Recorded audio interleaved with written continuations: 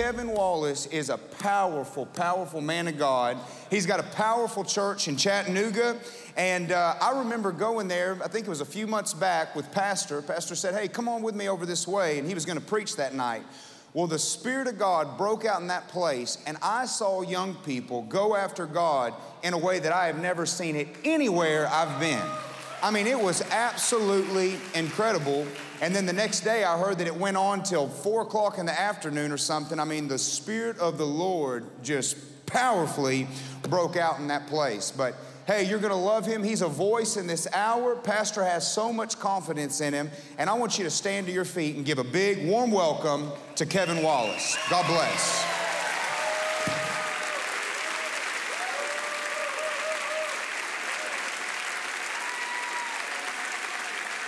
Come on, let's give Jesus more praise than that. Come on, come on, come on. From the rising of the sun till the going down of the same, there's nobody like him. There's nobody greater. There's not a name that's higher. There's not a God that's any more powerful. How many believe Jesus is the same yesterday, today, and forever? If you love him, notify your face. Tell your hands to clap. Tell your mouth to shout. Command your soul to praise the Lord. Let everything that has breath in this building give him the best praise you've given him all morning long. Hallelujah.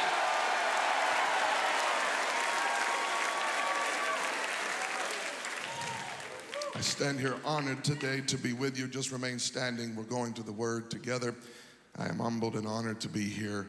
And for Pastor to ask me to come for one night was indeed a privilege and a high honor. For him to ask me to come and stay and minister on Friday morning, I was just overwhelmed. And then I got here and he told me about his tooth. And I said, oh, he's going to leave. I know what that means. I know that feeling, and I'm just wanting to be a very good steward of the pulpit this morning. I will be on my best behavior, and I brought more of a statesman anointing with me today. So it's going to, if you were here last night, you know what I'm talking about.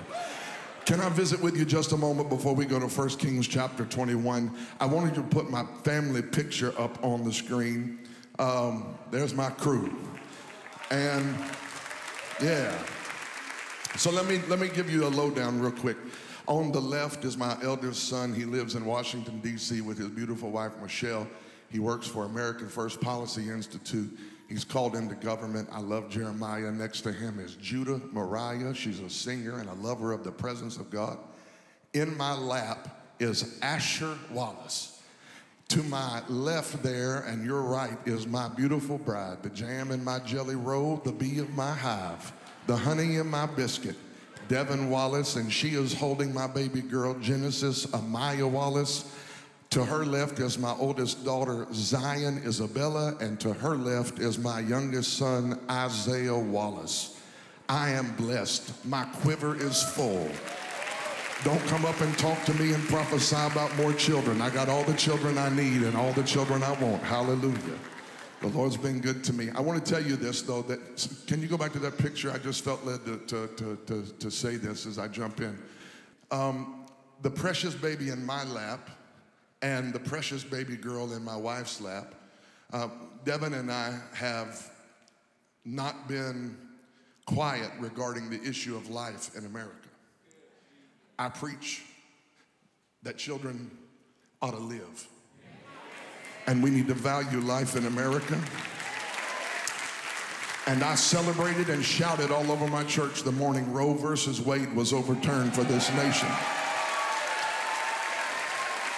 I'm not ashamed to tell you I lost people when I took a stand for life, but I would do it all over again. Because at the end of the day, I'm not here to please a crowd. I'm here to hear well done, good and faithful servant. But I want to tell you this. I have preached and I have fasted. We have prayed and we have decreed and declared the word of the Lord that Roe v. Wade would be overturned. But the church has got to do more than scream about abortion. The church needs to get a spirit of adoption.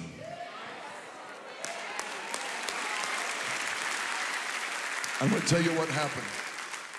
That precious baby girl sitting in my wife's lap was a child that was given birth to by a precious 14-year-old young lady who was told, have an abortion. She called Devin. We have an agency that helps resource young ladies who are in human trafficking and those who have gotten pregnant, don't want to have a child. And Devin and her team help those women. And this precious grandmother called the office, and she was calling on behalf of her 14-year-old granddaughter who was pregnant during COVID with Genesis. And there were people in her family that told her to have an abortion. Her grandmother's born again. She said, you can't have an abortion. You got to have this baby. She put us in touch with that child. I was flying home from North Carolina preaching. When I landed, my wife had left me a message, trembling and crying. She said, I just met with a 14-year-old girl who's 36 weeks pregnant, and the Holy Ghost told me she's carrying our baby. And I got back up in the airplane and went back to North Carolina. I'm old enough to be a papaw. I'm 43 years old, and I thought I had exercised all my dad muscles. I certainly have a dad body, amen. And watch this. That 14-year-old girl gave birth to Genesis. Devin and I adopted her and held her for the first time. The moment she was born, the first hands that held her were my wife's. We took her home, and she's been ours ever since the day she was born. That 14-year-old girl had a 28-year-old mother trapped in a life of prostitution, had 9 abortions. She got pregnant with her 10th child, and her pimp said, you're going to have him aborted. That 14-year-old girl told that 28-year-old mama, if you'll have this baby, I know a preacher's family that will take care of it. Now, she didn't talk to me or my secretary about that. But I want you to know that Devin met with that 28-year-old lady. We rescued that young lady for a season from a life that was trapped in addiction and in bondage, put her in a safe place. She had Isaac Asher Wallace, who I'm holding in my lap in that picture. He should have been and was about to be the 10th aborted child.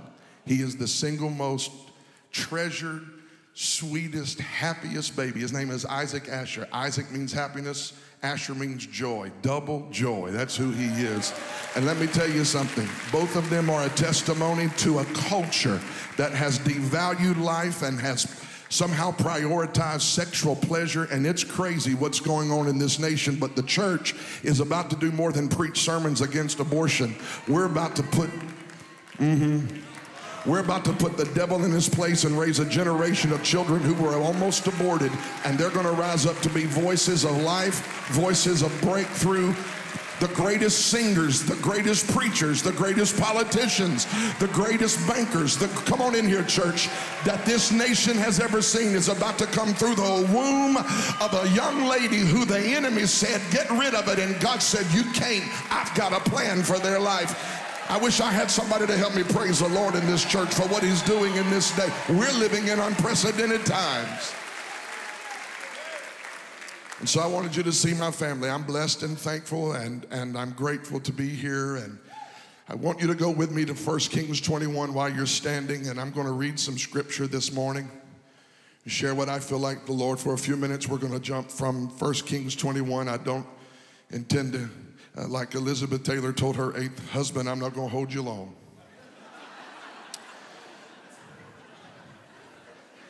Oh my. If my humor anointing comes out, y'all are all in trouble. 1 Kings chapter 21, when you have it, say amen. Look at your neighbor, say, neighbor, you look 8 pounds lighter this year than you did last year. Come on. You look better. You're looking trim and slim. It's fantastic.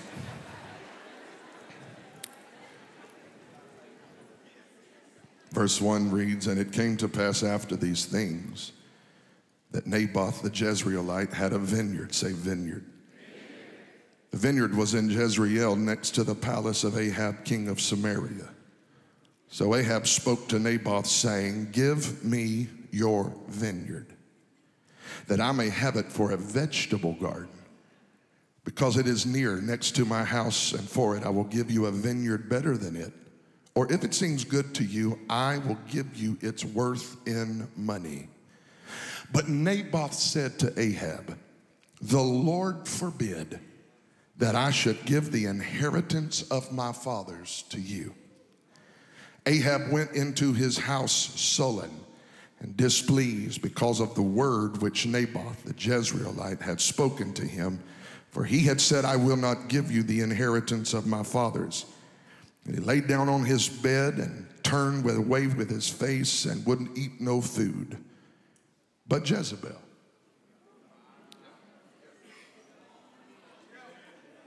the devil with a skirt on.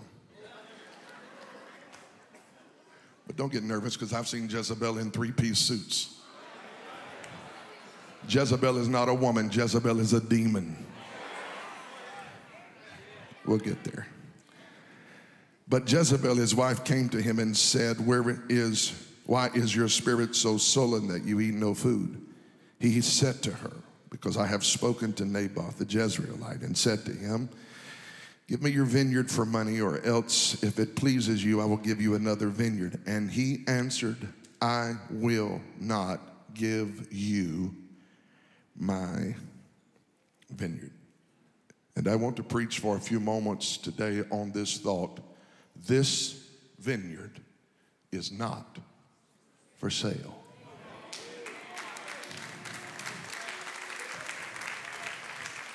Turn around and tell 3 or 4 people in your area code there, say, this vineyard is not for sale.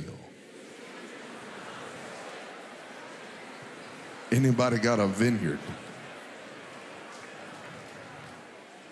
This vineyard is not for sale. Let's pray for each other this morning. Holy Ghost, we need you.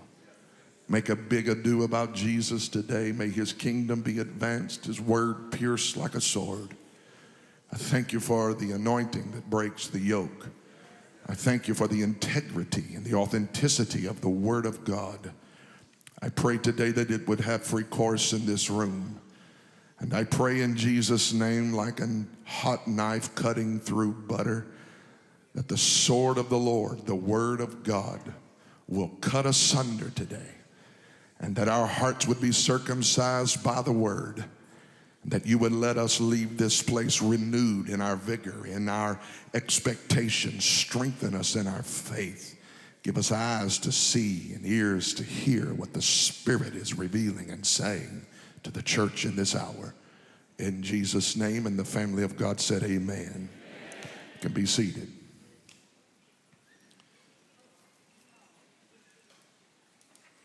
As of March this year, I have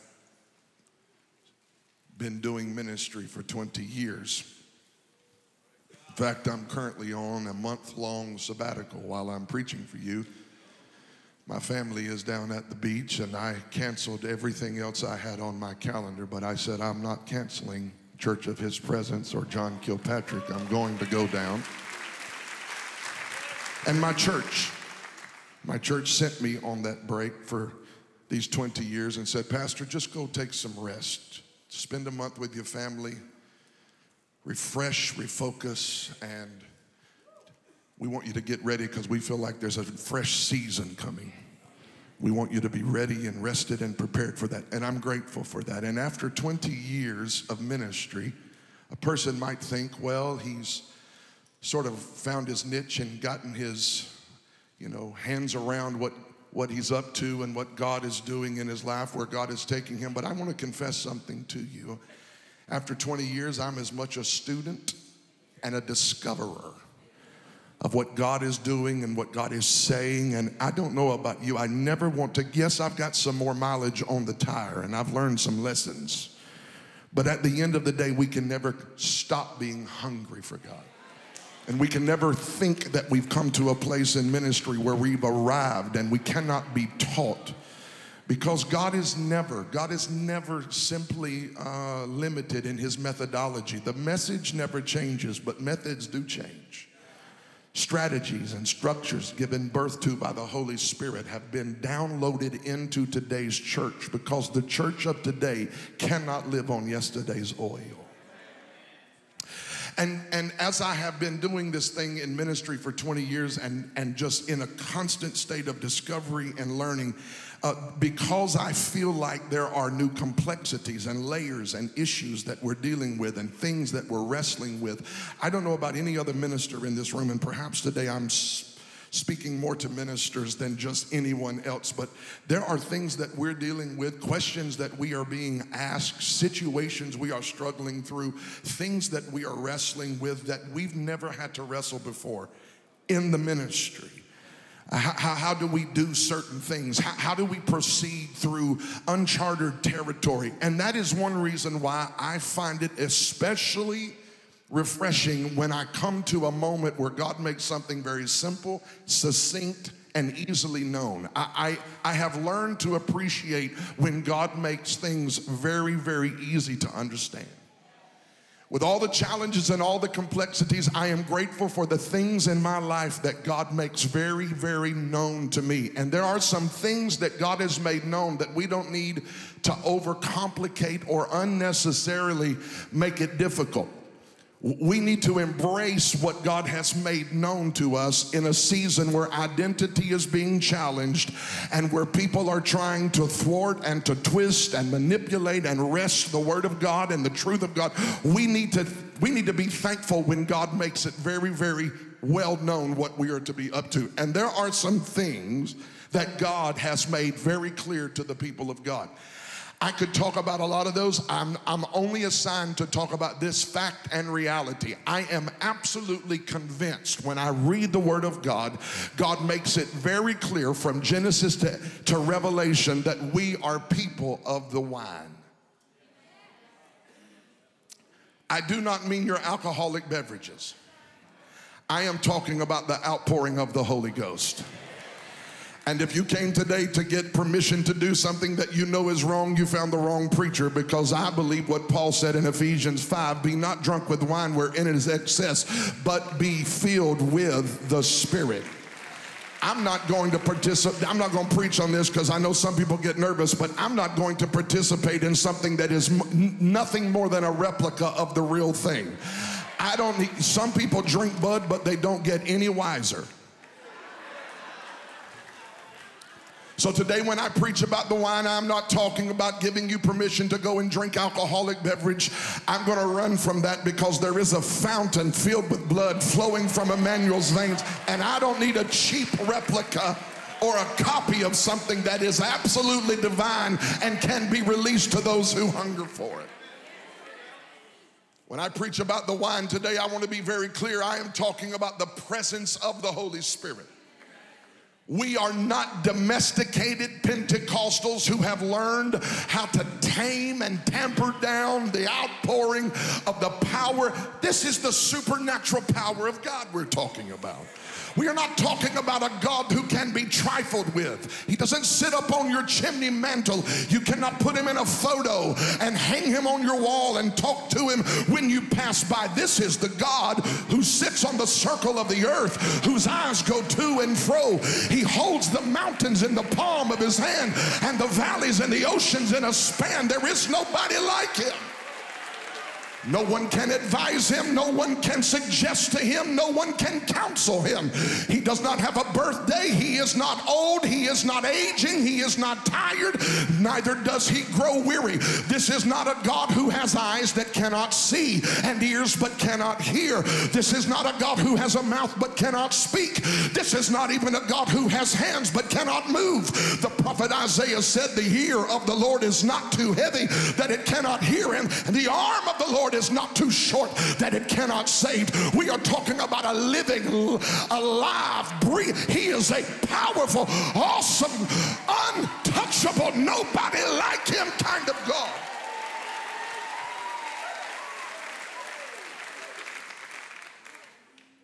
And he did not call us to be a people who just sort of blend in with a culture. The Apostle Peter said, you are a chosen generation, a royal priesthood, a holy nation, a peculiar people. You should show forth, and I should show forth the praises of him who brought us out of darkness into his marvelous light. I want to tell you something. There is something quantifiably different about the redeemed. I don't think I'm better than the lost humanity that's walking the streets of this city. I think I'm better than the old man that I used to be because of Jesus and the power of his Spirit that is living on the inside of me.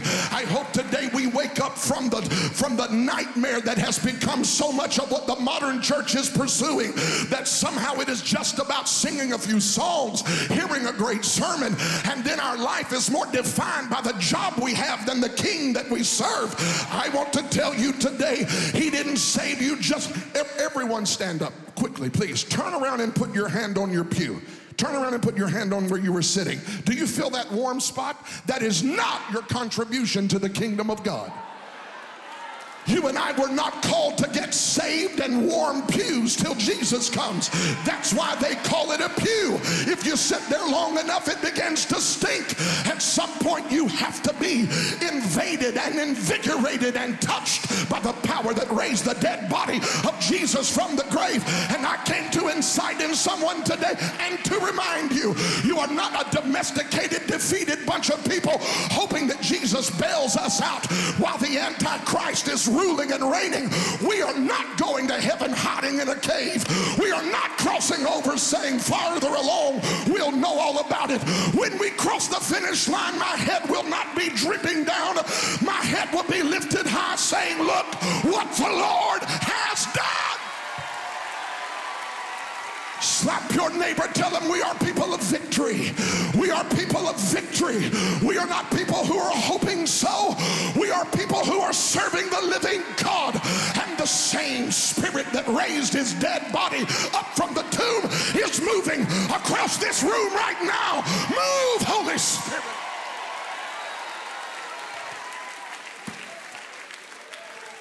Please be seated. We are people of the wine.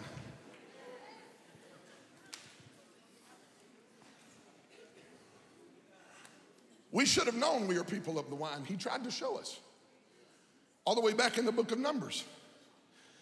He sent 12 spies into the promised land. He said, I want you to go look into the promised land. I just brought you out of Egypt, but I didn't bring you out to let you sit soaking sour. I'm bringing you out of Egypt to take you into a promised land. He said, I want you to go spy the land. Tell me what you see. And you know the story, Numbers 13. They go into the land, and what do they bring back with them?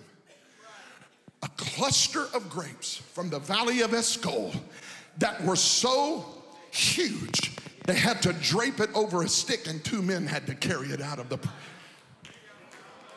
Somebody say grapes. Why in the world is it significant that they brought out grapes? They could have brought out apples. They could have brought out oranges. They could have brought out any, but they brought out grapes. Why? Because the promised land is going to be a land where wine can be found. We should have known that we're people of the wine. The first miracle Jesus ever did is he went to a place called Cana, and during a wedding in which he was attending, the Bible says in the 2nd chapter of John's gospel that they ran out of wine. And they went to Jesus and said, we've run out of wine. And Mary looks at the disciples and says, whatever Jesus tells you to do, just do it. Why don't you tell your neighbor this morning, just elbow your neighbor and say, whatever he says, do. Come on, talk to him like you love him. Say, whatever he says, do. Do it. Do it. We don't have time for delayed obedience. We don't have time to measure it out. We don't have time to think it through. We don't have time to process it. I'm not interested in a vote from the committee who takes a vote to see if the vote is going to be in harmony. It's time to obey the word of the Lord. We've run out of wine, and you can't have a wedding, and intimacy cannot happen until you have some wine. You know the story. He filled 6 stone pots with water. It went in water, but it came out wine. And they began to drink that wine at the end of the wedding, and everybody's mind was blown because the taste of the wine was so wonderful that they said, what is this? Most of the time when you come to a wedding, you have the best at the first, and as the night wears on, they have the worst wine to come out. But somehow or another, for some reason we can't explain, this wedding is different. How many know this wedding is different? I said, how many know this wedding is different? That's why I'm not worried about the generation I'm living in. Yes, there's a lot of craziness. Yes, there's a lot of foolishness. Yes, there's a lot of demonic activity. Yes, there is sexual perversion. Yes, there are laws that are being passed that do not line up with the word of God. But at the end of the day, I got peace. Do you know why? Because he saves the best for last. And I want to tell you right now, if hell is howling and hissing, if it looks like hell's winning, you better check the scoreboard again before you walk walk to your car and go home to eat lunch, you better tell yourself and notify the devil that we win. Don't you let any false prophet stand up and tell you that we're going to lose. Greater is he that is in me than the one that's living in this world.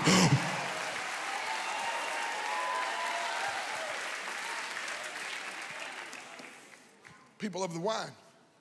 We should have known we're people of the wine. Because when the church is birthed and the revelation of the redeemed is fully revealed in Acts 2, the church is not inaugurated with a bunch of arrogant, proud theologians who come out in their garb and in their robes and religious piety saying this is Pentecost. No, when the church is birthed, it looks like a bunch of drunk people. Y'all don't like this. I can tell by looking at some of you right now. You're looking at me like, is he really going to go there? Oh, we're going there today. Because I think one of the most fantastic realities of Pentecost is that there are times, I feel you, Holy Spirit, and I'm thankful for what I feel. There are times when we walk to our car and forgot where we parked. There are times when we lay on the floor and lose track of time. There are times when we speak in tongues and people look at us and they say they've lost their mind. No, I tell you what, I did lose my mind and I got the mind of Christ, and it gives me joy unspeakable and full of glory. And some of us are listening to the wrong voices and they're telling us just chill out, sit down, get back to a formula. The only formula I want is the one that the church was birthed in. Give me the Holy Spirit. Give me tongues of fire. Give me wind that blows through the house and cloven tongues that sit on each of us. I'm telling you, if you want to knock the rebellion out of the rebellious, if you want to knock the alcohol out of the alcoholic, if you want to knock the thieving out of the thief, you need more than a clergy shirt and a bottle of oil. You need the Holy Ghost to come into the church. If we're going to preach till people get healed, if we're going to preach and pray till people get delivered, we need more of the wine of the Holy Spirit. Someone shout for 12 seconds and praise God the Father, praise God the Son, praise God the Holy Ghost.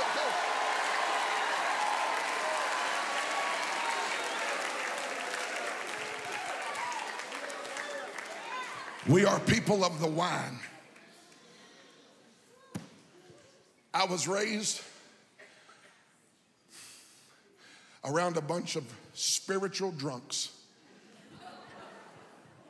Don't feel sorry for me. Little Holiness Church. We prayed before church every time we had church. We had a prayer meeting before we had a worship service.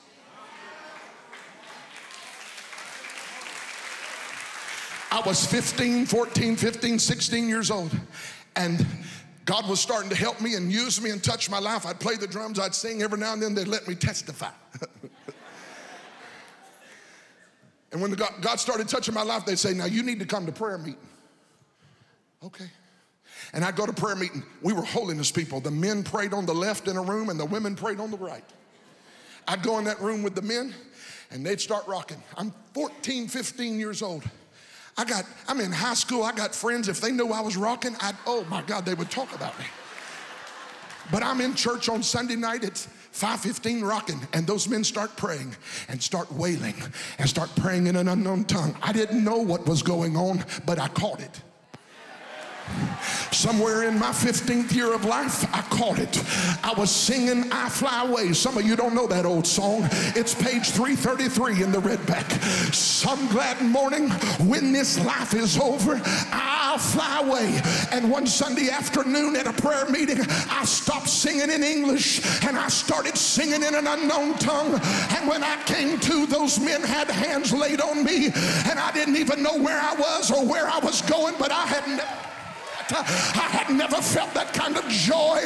I'm telling you, ever since that night I pulled up to the winery of heaven, I have never ceased coming back for another drink because it gives me joy unspeakable. Oh, I'm going to preach in here this morning and full of glory. You need to hear what I'm about to tell you. The kingdom of God is not bondage, depression, and oppression. The kingdom of God is righteousness, peace, and joy in the Holy Ghost. One third of the expression of the kingdom of God is an expression of joy. If you don't have joy, you're not as delivered as you ought to be. You are to have joy unspeakable, joy in the face of the adversary, joy in the middle of the fire, joy in the middle of the storm, joy knowing that no weapon formed against us. My God, somebody take a joy praise break in this church on Friday morning.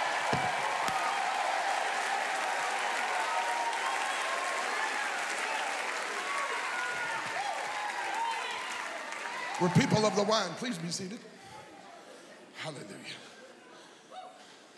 People of the wine. I'll never forget being with those men and women praying. One night we had a foot wash. I don't know why I'm telling you all this story. It feels good to tell it. We were having a foot washing one night. Men, again, we're holiness people. Men washing feet on the left. I think we thought feet were going to turn somebody on. If you get turned on by somebody's foot, you need deliverance. There went the statesman.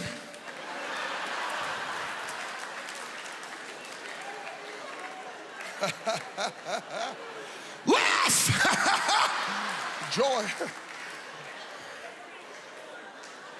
We were having a foot washing. The men were on the left, the women were on the right. We had an organ player growing up named Brother Tommy Watts. He had false teeth, nothing wrong with that, except he didn't glue his. He was singing one night, playing the organ, and in the middle of a song he was singing, his teeth flew out in the middle of hallelujah.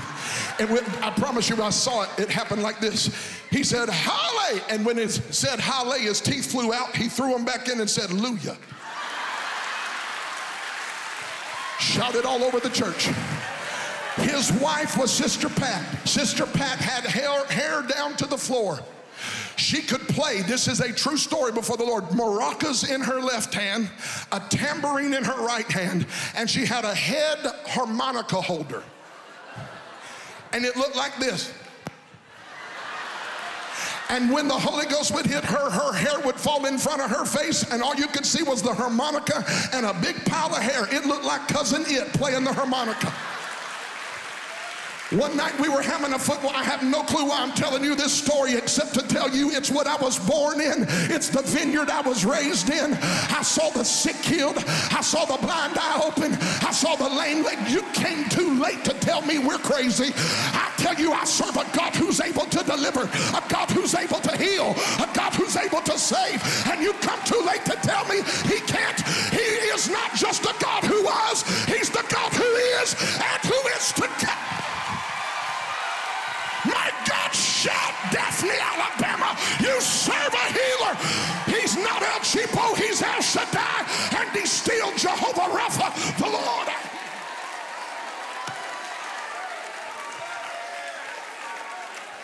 I'm trying to get to this baptism. Please sit.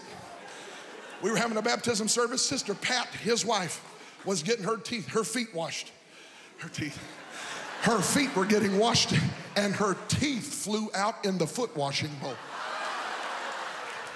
The women started screaming, and the brothers thought it was the Holy Ghost, and we went into a 3-night revival. I tell you, that's the vineyard I was raised in. Oh, you're so narrow-minded. Oh, we feel so sorry for you. You never tasted the world. Don't you feel sorry for me? I didn't have an STD when I got married. I was still a virgin. I'm thankful to God for his keeping power. And you just take care of the vineyard you're in.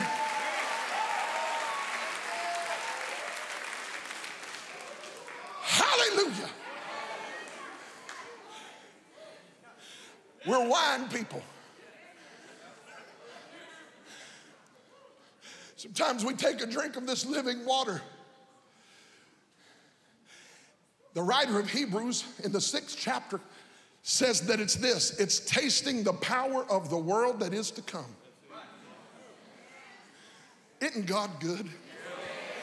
That you can be living right here in the nasty now, and he'll pull from heaven a drink of new wine and let you taste a small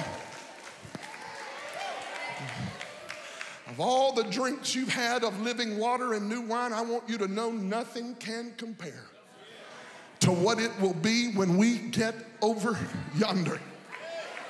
Lord, if I take off preaching about heaven, I may not come back. We've stopped preaching about heaven because too many people think that we're going to live down here forever. Well, I want to tell you something. I'm coming back to this renewed earth one day, but I'm coming back with a new body, and I'm coming back with immortality.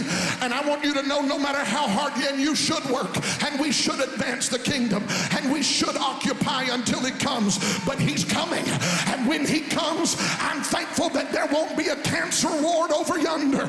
I'm thankful there will not be a suicide room over yonder. I'm thankful that there will not be a sick place over yonder. Over yonder, we will not even need the sun to shine in the sky, because the Lamb of God will be the light of that city, and we will drink the wine of the kingdom while the ages roll. I think we ought to warm up right now. I think we ought to praise him for the reality, the promise, the goodness of the inheritance and the promise that we have. One day this mortal will put on immortality. One day this corrupt will put on incorruption. We will live forever with the King of glory.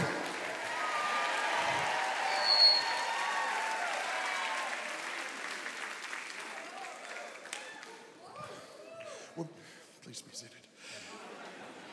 We're people of the wine. Well, we want people to understand what's happening when they come to our church. I don't. I am just fine with people leaving wondering.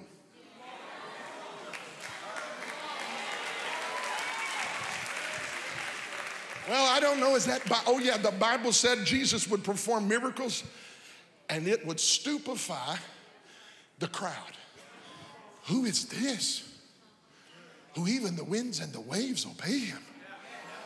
We've never heard anything like what he said before. He would leave them in awe and wonder. We are so committed to answering the questions that sometimes they need to wrestle with. And is there anything more nauseating and unnecessary than a man trying to explain God to humanity? As if God needs an explainer. I mean, people get under conviction and we say, well, now what that is religious guilt. No. I need Jesus. Tell me where he's at.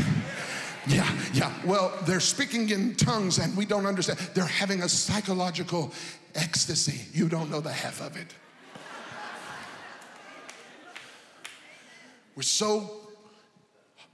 We have such a need to be understood that we have removed the supernatural wonder.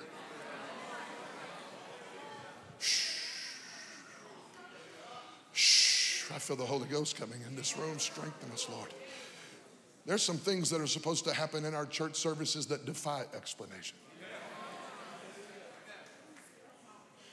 Jesus is okay with it.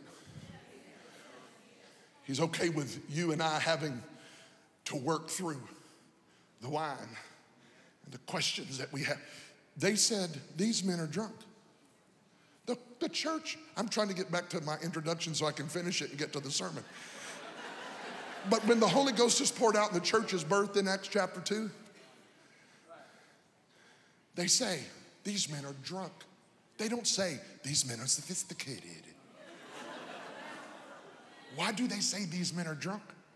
Because they look drunk. They're stumbling around talking in languages that their teachers did not teach them. How can they do that? How can a man from Persia hear a man from the Medes speaking in Persian and no one understands how to? Because the Holy Ghost owns the languages. I have a brother-in-law, Gary Keelan, who's a dynamic evangelist. He is as hee-haw as hillbilly. He was born in 10 Mile. That tells you anything. 10 Mile, you got to pipe sunshine in. I was with him in a service one night, and a group of Indians, I believe they were Choctaw Indians from a reservation, had come to our church to worship the Lord. And he starts speaking in tongues, and suddenly he starts speaking in native Choctaw. And the Choctaw chief walked up to me and said, my God, he's talking in a language that we speak. Does he know Choctaw? I said, he don't even hardly know English.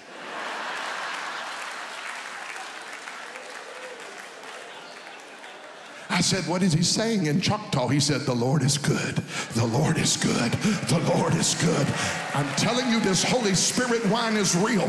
You can think we're crazy if you want to, but the fastest growing group in Christianity is not a bunch of deadheads and knots on a log who are sitting up singing 3 dead songs, preaching a dead sermon, raising up dead deacons and dead elders. No, no, no. The most fastly growing group of Christianity in the earth are the tongue-talking, Spirit-baptized, wine-drinking Pentecostals who are fed up with religion and want another drink of the glory.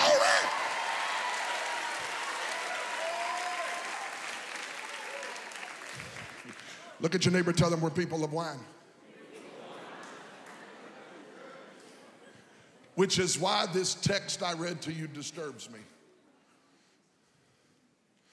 Because in order to have wine, you got to have a vineyard. Vineyards produce grapes, and grapes produce wine. Depending on which study you read, about 20 pounds of grape are needed to produce a gallon of wine. Getting wine is not easy. It requires tending and stewarding a vineyard. We want cheap wine today, but the good stuff takes a while. In order for us to have wine, we have to preserve and tend and steward the vineyard God gave us. And the text before us today says that a man in leadership came to a man who owned a vineyard and said, I want your vineyard. Now, I think Ahab, at least in this revelation that I'm preaching and in this message God gave me, Ahab represents leadership of any kind that comes after the vineyard. It could be governmental leadership. Oh, Lord, here we go. Is this on TV? I don't care. I'm just making sure I know who's coming for me. If I say this, I know they're going. Government is not God.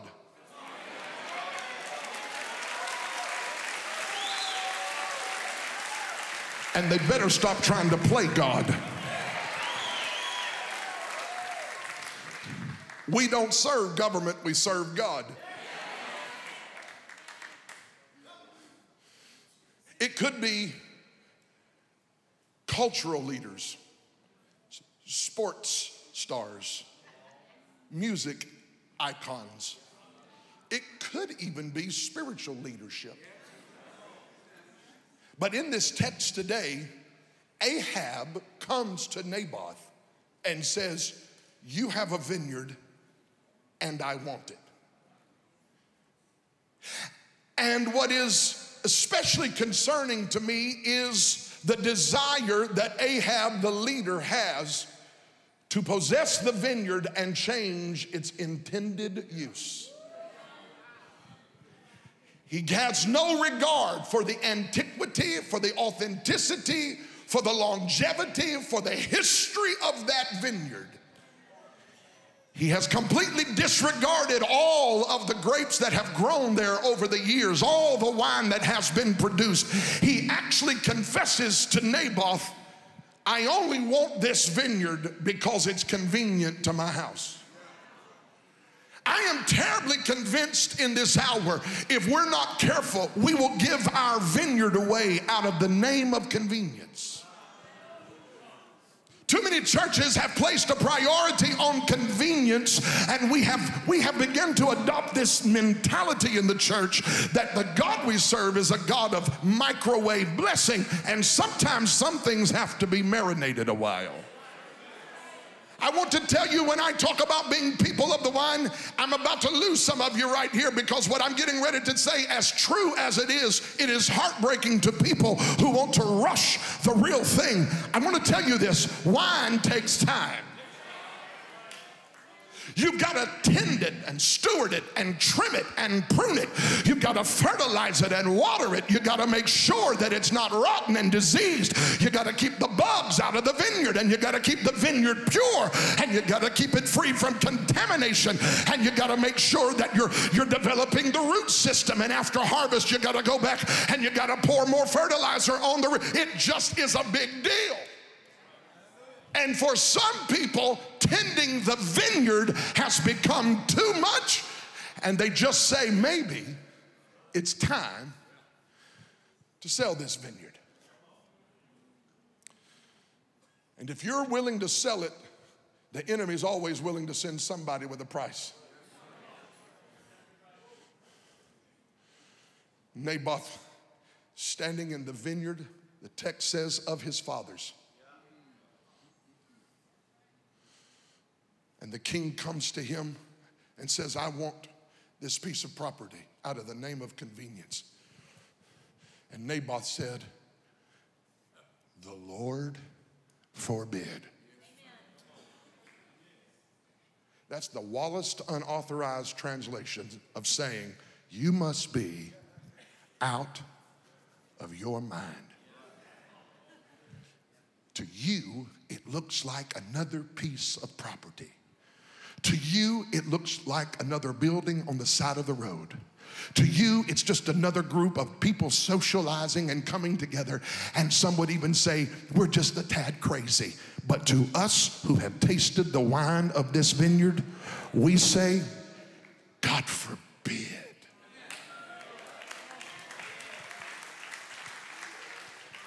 That I would trade this vineyard for another. That's what Ahab said. The first thing he said is, I'll give you another vineyard. And when he sees the look on Naboth's face, like, it's just my imagination, but bear with me. He says, I'll give you another vineyard. And Naboth goes, okay, how about I pay you for it? Because money talks. Oh, yeah, it does. Don't look at me funny. You know money talks. That's why preachers are leaving their calling and they're entering careers. Because money talks, and they don't want to fight no more. They don't want to war no more. They don't want to tend the vineyard no more. They don't want to wrestle through the wrestling match of ministry. They get hurt. They get betrayed. They go through hell and high water, and it'd be a whole lot. My family is attacked. My mind is attacked. My physical body is attacked. It'd be a whole lot easier to sell this vineyard. Somebody in here listening to me and somebody watching me online, you are this close to signing a contract to sell your vineyard. I'm preaching this to intercept that foul lie of the enemy.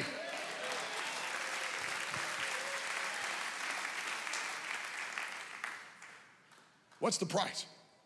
Naboth, what do you want for this vineyard? And Naboth said, God forbid that I should sell or give away, listen, the inheritance of my fathers.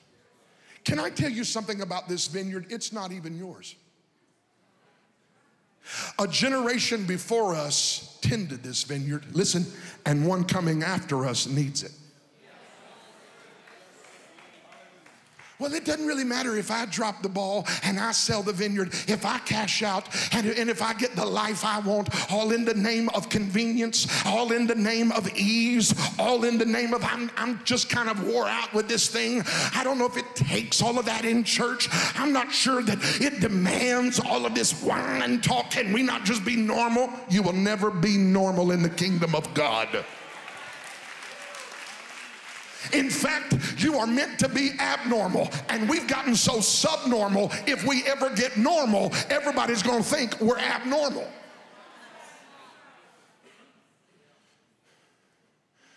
let me buy it from you. I want to buy the vineyard. And the fool actually confessed what he was going to do.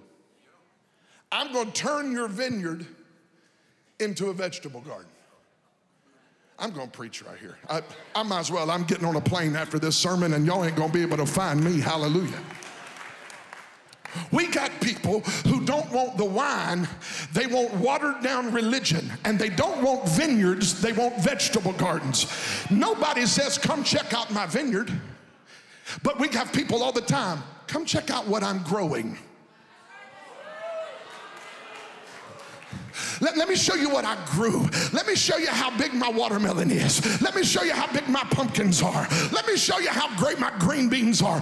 We are growing vegetable gardens, and God never called us to have a competition and a contest about how big our vegetable garden has become. We are not here to grow vegetable gardens. We are here to grow grapes, because grapes are necessary for wine.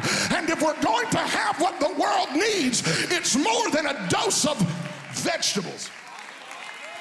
Let me preach here. There's just a handful of times that this Hebrew word is used. When it says, I want to grow a vegetable garden, when Ahab said, I want to grow a vegetable garden, this is a very unique phrase found only a few times in all the Bible.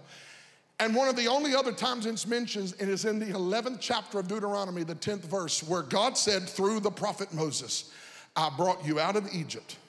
And the land that I am taking, listen to me very carefully. This is in Deuteronomy 11:10. He said, I brought you out of Egypt, and the land that I am taking you to is a land flowing with milk and with honey. Here it goes. It is not a land like Egypt where you used your foot to dig your garden and grow vegetables. Same Hebrew word. What does that mean, drag your foot? Here's what they did in Egypt. They irrigated their own vegetables, and they would take their foot and drag it through tilled soil so that water would come and fill the rut that they had created with their foot. And they grew their garden, and they used Egypt's water, and the Israelite people learned how to develop a garden that they had the ability to sustain and grow on their own. When God brought them out of Egypt, he said, this is not going to be like Egypt. In Egypt, you drug your foot, you created your own field, you created your own harvest, but I'm taking you into a promised land, a land flowing with milk and honey. And instead of you having to drag your foot and build a garden, you're going to have to live right, obey my word. And if you do, I'll open the heavens and I'll pour down rain, and I'll water vineyards you didn't plant, and I'll give you harvest you could have never purchased. I'll bless you coming. My God, I feel like preaching. I'll bless you coming in, I'll bless you going out. I'm going to bless your children. I'm going to bless your business. I'm going to bless what you put your hands on. I'm going to make you the head and not the tail. I'm going to make you above and not beneath. That's why I don't understand why we've got long faces and frowning faces. We are the redeemed of the Lord. We are the head and we're not the tail. He brought us out of Egypt not to take us into bondage, but to deliver us from the taskmaster Pharaoh. If the Son sets us free, we are free. Indeed, life is about to get better for the redeemed.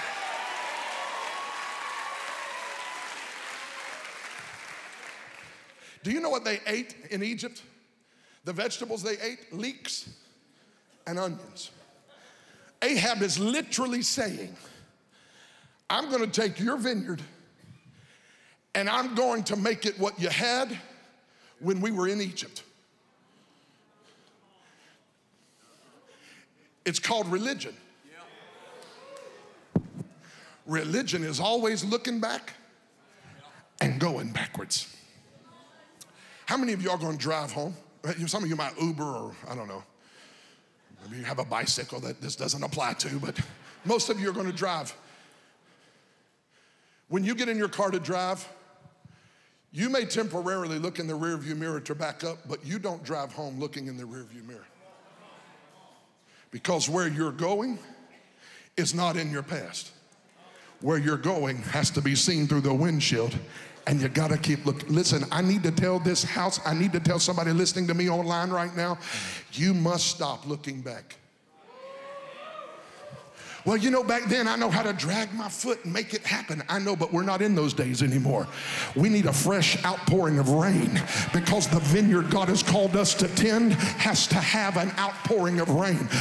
And I want to tell you, I'm almost done here, but I came to Daphne to tell you this. I feel there is a 100% chance of rain.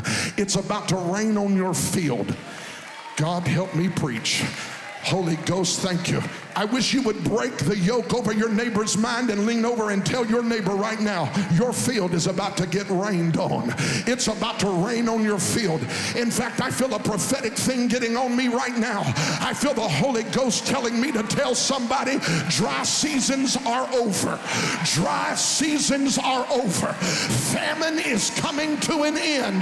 Your vineyard has been dry. You've been wondering, your vineyard has been dry, but I hear the Holy Ghost saying, dry seasons are over.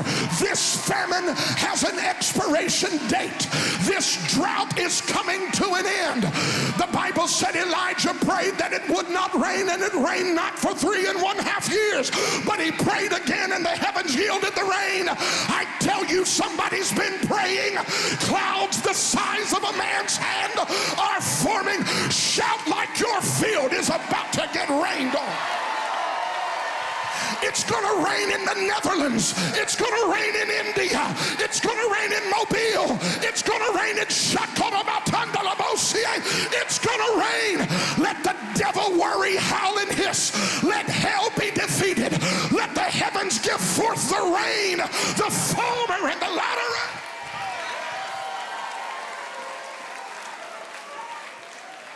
When I don't feel it, take your umbrella down. Dance in the rain. Shout in the rain.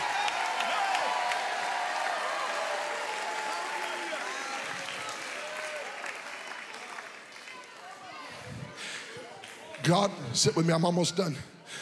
God forbid that I should give this vineyard the inheritance of my fathers. It was given to me by my fathers and must be preserved for my sons. I don't have time to go there, but Miss Lydia, you were talking about a younger generation, and my Holy Ghost, inside, I just started feeling that.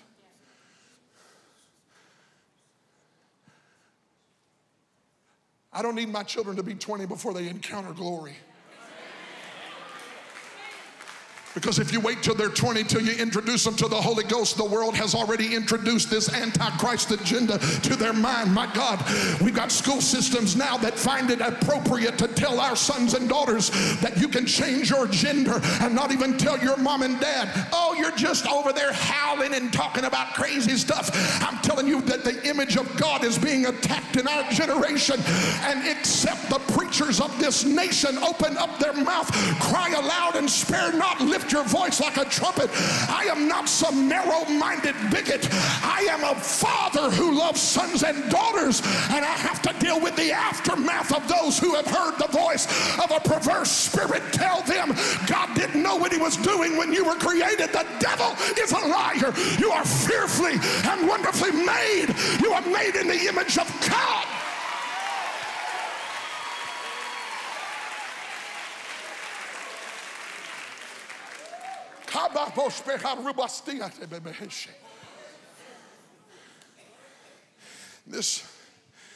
This vineyard that God has given us is not just from our fathers, it's for our sons and daughters. And Naboth says, it's not for sale. Do you understand? He could have made a lot more money and had a whole lot nicer life. But this vineyard is not for sale. This move of God. Have you ever been attacked for saying, maybe you don't deal with these crazy people like I have to sometimes. They say, there is no such thing as the move of God. Find it in the Bible. Okay, Sister Yay. In the beginning, God created the heavens and the earth. Wait. And the earth was without form and void. Darkness was upon the face of the deep.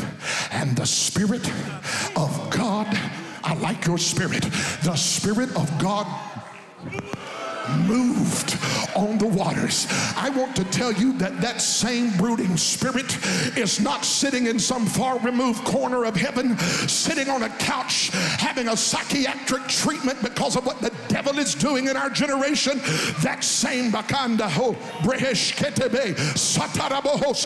same Holy Spirit is brooding over Daphne, Alabama this morning.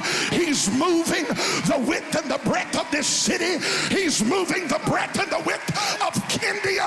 I tell you, this Holy Ghost is on the move.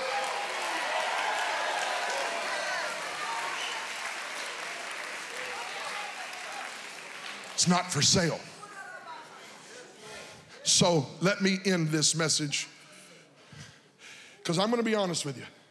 I had a real good feeling about the first part of this message. I knew I heard the Lord. But the more I read in this text, the more bothered I got, till God began to give me revelation. Because if you read the story after what I stopped reading, Ahab goes home and pouts. What a pathetic leader. I didn't get my way. And he goes home and he finds Jezebel. And she looks at him and says, why are you sullen and displeased? And he said, because I went to Naboth and he told me I could not have his vineyard. And she taunts him. She said, oh, leader, king. She devises a demonic, diabolical strategy, a false accusation, and she brings Naboth to a party where they level accusations against him, and two debased, lying scums of the earth. Why not one? Because in the Old Testament, you can never condemn a man for being guilty with just one witness. There must be two. But how depraved is the society where you can't just find one who will bring a false accusation. They're so full of evil, they'll start talking about how they're going to contrive a lie. Y'all don't want me to go here, I can tell. And they lie on Naboth. These two scoundrels stand up. Read the text later, 1 Kings 21. They stand up at this celebration of sorts and they say, he blasphemed God, spoke evil against the king. And without even looking for the evidence or surveying the balance of the people who were in the room, this man of integrity who had preserved and stewarded the vineyard is brought up on false charges, falsely accused, lied on. It's amazing how many people in the church are looking for lies on leaders. Don't shout yet. Let me tell you, this thing is getting ready to be exposed. And the people that have really been doing this, the evil behind the scenes, God's about to jerk the cover off of them. Oh yeah. Who are you talking? I'm talking about the ones who are doing evil behind the scenes. You don't have to read into my words. I'm telling you, what's been hidden is about to be revealed. And those who are full of lies and false accusations are going to be exposed.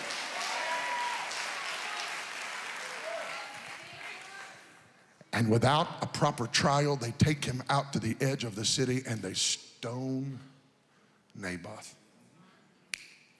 And he dies. And you are sitting here saying, why did he finish this message with that bit of truth? Because nobody wants to die.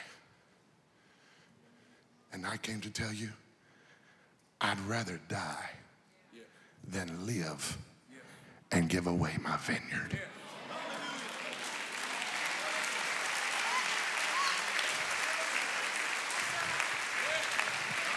This vineyard is not for sale. Well, it might cost me something. It might cost you everything. But the vineyard is worth it all. It's the inheritance of the fathers and the future of our sons. And we've got to stop selling out because it's convenient. Let me tell you something. You know the fact of the matter is you can't kill a man that's already dead. Oh, they killed Naboth. Naboth was already a dead man. How does so? He was dead to self. He was dead to pride. He was dead to being bought out. There are some things worth dying for, and we've missed that in the church. This is why we have in America, we don't understand places like Pakistan, where spiritual daughters of mine text me every week, message me every week, Bishop, cover us in prayer. They hate us and they're trying to kill us, and they're over in China having secret church underground, and we come to America and gotta beg people to praise the Lord. It's because we're not willing to die for the vineyard anymore. We think that church is about us feeling comfortable and cozy. There are some things that are so holy and real, they're worth dying for.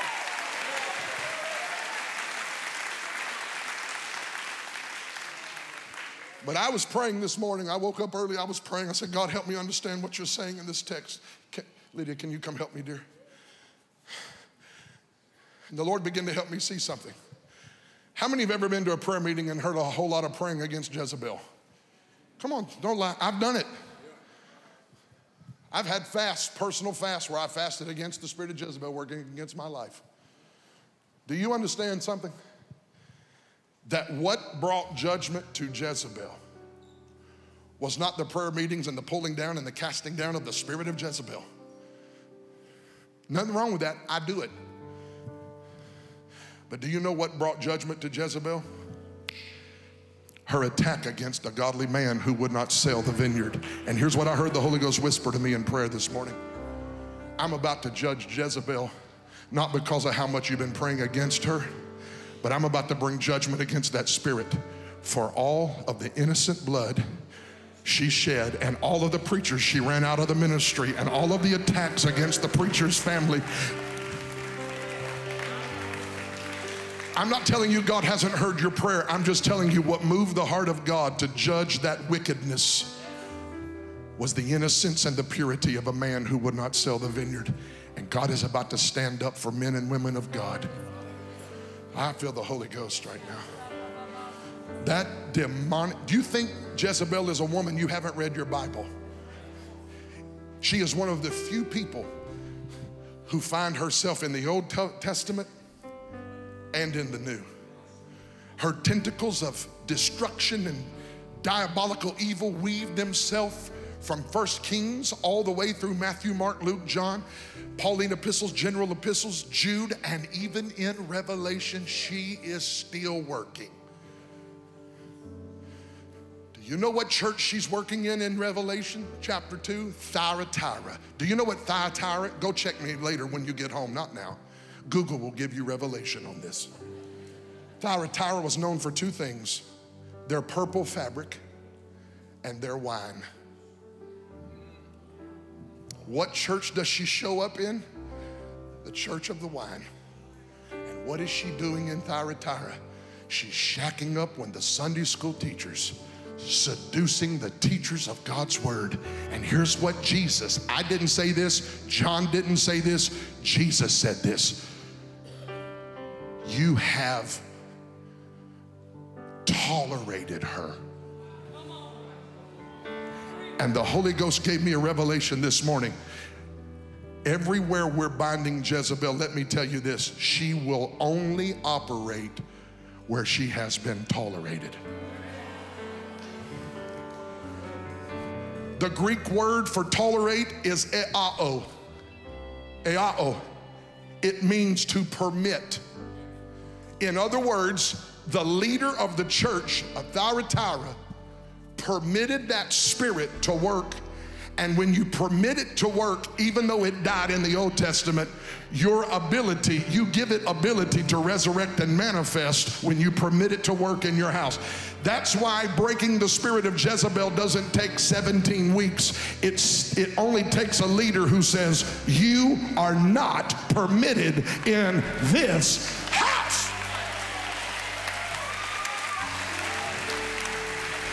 I don't care if Jezebel's wearing a dress, a skirt, a mini skirt, a three-piece suit, a bishop's robe. I don't care what they got on. If it is manipulating, if it is diabolical, if it is controlling, and if it is seductive, somebody with spiritual authority has got to stand up and point to that spirit and say, you are not permitted here.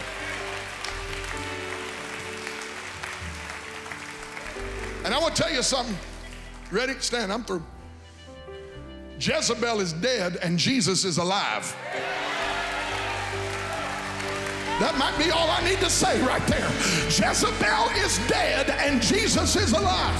And let me tell you something about Uncle Naboth. He's doing all right now in the presence of the Lord. And he's in heaven with God. And he's standing there saying, I know I died, but I'm glad that I did not sell the vineyard. Because thousands of years later, we're still standing in Daphne, Alabama, drinking new wine because somebody would not sell.